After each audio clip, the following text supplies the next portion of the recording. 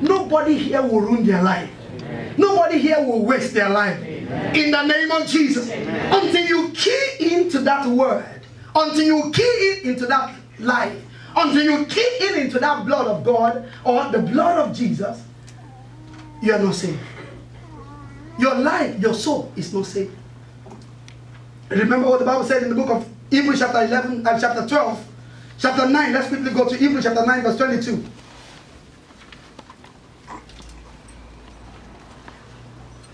He said that everything in the tabernacle is required to be cleansed by the blood. He said, and almost all things are by the law, purged by the blood. He said, and without the shedding of blood, there is no remission of the sin. I want you to take note of this following. And please take your note very copiously, even in the next session. Take notes what? Copiously, seriously. Because it, like I always say here, it is those who take notes that will be noticed. It is those who take note that what? Eventually be noticed. Without the blood, there is no life. Without blood, there is no life. Number 2, without the blood, there is no forgiveness. Without the blood, there is no forgiveness. Number 1, without the blood, there is no life. Number 2, without the blood, there is no forgiveness. Number 3, without the blood, there is no cleansing. Please understand this. You can be forgiven and not be cleansed. I'm not sure if you understand what I'm saying. You can be righteous and be leprous. You can be a king and still be leprous. And you get what I'm saying? You can be a pastor and be sick. You can be attending church and your marriage is in chaos. You can be a broker and don't have a house. You can be a banker and be bankrupt. You can be a doctor and be sick. You can be a lawyer and don't have the answer. Did somebody get what I'm saying? So without the blood, there is no cleansing. Professors are sick. Pastors are in pain. Even pastors have marital problems. It's only the blood of Jesus that avails and cleans. Somebody shout the blood of Jesus. I want you to shout the blood of Jesus. You don't understand the implication of the blood of Jesus. Many of us just live our life as Christians, just going from to and fro. You are just carrying your head everywhere. Please, I need you to understand that you have a weapon at your disposal. Like I said last week, the blood of Jesus is God's joker. You know when you are playing the game of cards, you realize you keep the joker. Because once you put the joker on the table, the game is won. And at the application of the blood of Jesus, the game of life stops. When the devil is playing games with your marriage, when the devil is playing games with your finances, when you shout the blood, it gives way. Who am I? And nobody, like I said to you, I was born in Mushi and now preaching in Milton Keynes. The distance from Mushi to Milton Keynes was hedged by the blood of Jesus. And you get what I'm saying? Was what? Hedged by the blood of Jesus. My mom told my father, I said, let's go and throw this boy away. Let's throw him away. By fake prophecy, they believe that this boy has come to drain their wealth. Okay. If from the age of 1 to 13, if there are 13 Christmases, I think I must have spent 9 of it in hospital. I think my brother was here once to say with record of medical, what have you. At least 9 of those will be I spent Christmas on the hospital bed. But when the blood of Jesus spoke over my life, when I received Jesus as my Lord and Savior, and I begin to know what it is to begin to apply the blood of Jesus, to apply the name of Jesus, to apply the person of Jesus, from that time till today, sickness, 14 years in this country, I've never been in the hospital. Amen. Did somebody get what I'm saying? Somebody shout the blood of Jesus! Blood of Jesus. Shout the blood of Jesus! Blood of Jesus! Look, you can argue the blood, but you will suffer the consequences of not having the blood. You can argue anything Christian. You can argue anything in church. But I pity those who argue the truth. Because the truth is constant. The truth is what? Constant. Number 4, without the blood there is no victory. Without the blood there is no victory. I need us to speak very quickly because I have 9 minutes, just a minute. Without the blood there is no victory. The Bible says they overcame him. Even in heaven, without the blood they could not win. It said, and they overcame him by the blood of the Lamb and by the words of their testimony. I see some of us almost the same set of people are repeating, are giving testimony in this church. The reason why they have testimony every week is because they saw God do something. Some of us, the little God did, you are not bold enough, or you are not seeing it enough to come and give testimony. That's why you don't have more.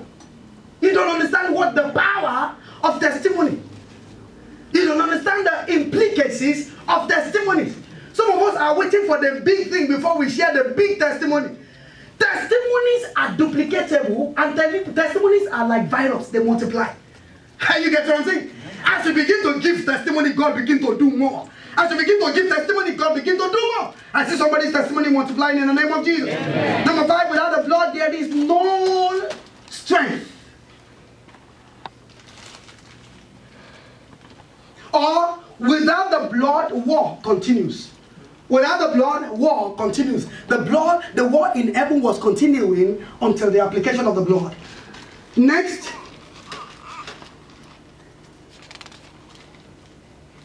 Without the blood system, mankind is doomed. Without the blood system, mankind is doomed.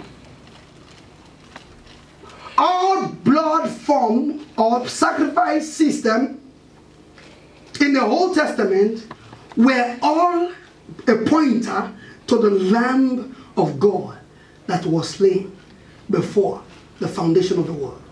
Because of the time, I will not be able to go back into it, but I showed us last week how to trace every of the blood covenant you see in the Bible back into the life of Jesus. Every of the blood sacrifices was pointing to the Lamb that was slain before the foundation of the world. Somebody shout the blood of Jesus. Let's read together first. John chapter 1 verse 2. You could see at this time that John was speaking ahead of Jesus. Hallelujah. He said the next day John saw Jesus coming towards him and said, "Look, the Lamb of God who takes away the sin." Now, Jesus appeared as a person, but what John saw was a lamb. And you get what I'm saying? He appeared as a person, but what John saw by the Spirit, he said, "Behold the Lamb of God that takes away the sin of the whole world." Let's quickly look at the Levitical blood system. First of all, let me quickly establish here that the Levitical blood system is a very bloody system. Very what? Bloody system. Very bloody system. When you go through the book of Leviticus, all you need to do is just to read. You cannot go 4 or 5 verses without seeing the blood. You can't go 1 chapter without seeing the whole book of Leviticus is very, very bloody. And you get what I'm saying? The reason why it is bloody is because man's wickedness, man's sin became so much. Yeah, look, God keep having message. They were killing pigeons. They killed all kinds of things to atone for the sin of man. All the animals in the animal kingdom. This one that they're saying, let's save life, tiger's life, or we should save whatever. If we were still under the Levitical system, there will be no animal. Because the animals will see human beings and you guys are sinning, we are dying. What have we done? That you will see a tiger like this, instead of the tiger killing you, they will just be fleeing. They said because every animal was used as a sacrifice. The sin of man. From Genesis chapter 6, and let me say this to us, whatever the devil used to deceive Adam and Eve in the garden must have been a virus. And I taught us here that angels were created, and I'm not going to go into that. I already taught, for those of us who follow my Bible, the Bible teachings on Wednesday, when I taught about angels, I said angels are created and they are paintless. You know, they could only exercise their will once. What God gave to man was a test in the angels. Meaning that once they exercise their will once, to choose which way, they cannot repent. And you get what I'm saying? Hence, the devil could have gone back to God and said, okay, I'm sorry. He should forgive everything and let it just be. It cannot be. The 1/3 of the angels that defected with the devil, they could not go back and repent. But it must have been a virus. And I said to us, why have I made that conclusion that it must be a virus? Some people say it hates apple, I don't know. But I believe it must have been something fermented. And it must have been something that numbs his brain. One of the reason why you know is that God asked him, Adam, where are you? He said, I'm naked. What has location question got to do with the state of Adam, where are you? It's only when you are drunk you start saying foolish things. Are you get what I'm saying? We saw the same thing repeated after the flood. The Bible said Noah got himself drunk. Are you get what I'm saying? The same thing was going on. It must have been something that numbs the brain. Sin make a whole giant to begin to behave stupid. A president doing stupid things. A pastor, an archbishop, and yet having foolish thoughts. If somebody gets on, sin is a virus. And it's only the blood that has the proclivity to purge that virus of our system. And that's what Paul was saying. He said, I die daily. I die what? Daily. So we need the regular washing of the blood of Jesus to keep purging us. Because the Bible says that, he said, God said, woe unto the inhabitants of the earth. He said, for the devil, the wicked one, has been cast down into the midst of thee. And we saw in the book of Psalm, I believe it's Psalm 78, verse 24. He said, have respect unto covenant. He said, for the dark places of the earth is full of the habitation of cruelty. There are spirits moving around your streets that you cannot see with your eyes. There are demons that are attached to your street address that you cannot see with your eyes. It's only by the application and the invocation of the blood of Jesus that you can have victory over them. And what we're going to be doing this week.